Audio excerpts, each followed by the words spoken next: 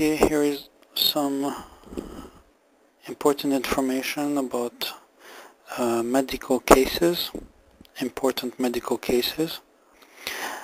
We'll talk first of all, the first one is hepatitis. As you all know, it's the easiest one to remember because it starts from A to E in the alphabetic order. We've got hepatitis A, B, hepatitis C, hepatitis D, and E.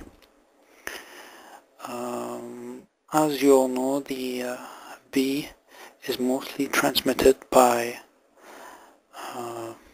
needles, sexual contact, sweat or milk, etc.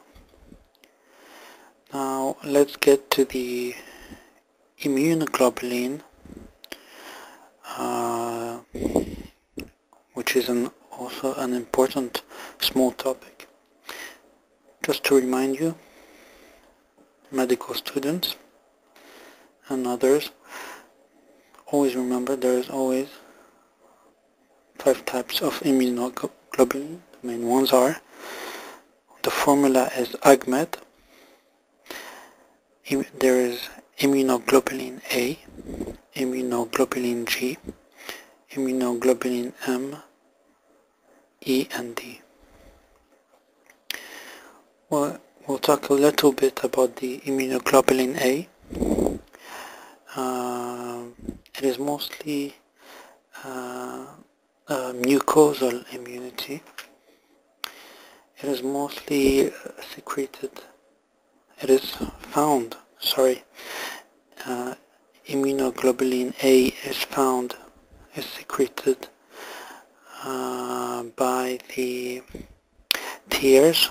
You can find it in the tears, saliva, colostrum, which is breast milk, and you can find it from secretions from genitourinary tract, GIT tract, gastrointestinal tract, prostate, respiratory epithelium, and it can also be found in really small amounts in blood. Now, next.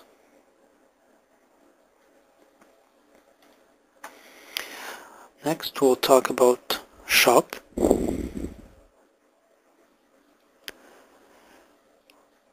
With the chosen formula. What do I mean by chosen?